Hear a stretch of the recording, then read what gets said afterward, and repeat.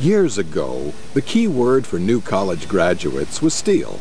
Years later, the hot industry was plastics. Today, it's computers. Computer engineers design new computers and computer-related devices. They have a detailed understanding of microprocessors, computer chips, and other components, which they apply to designing circuit boards, scanners, printers, monitors, hard disk drives, and many other computer devices or add-ons. However, since hardware is useless without software, computer engineers also work closely with software engineers to make sure that the equipment does what it is supposed to do when manufactured. To obtain a job in this field, you'll need a bachelor's degree in computer engineering, electrical engineering, or math at the very least.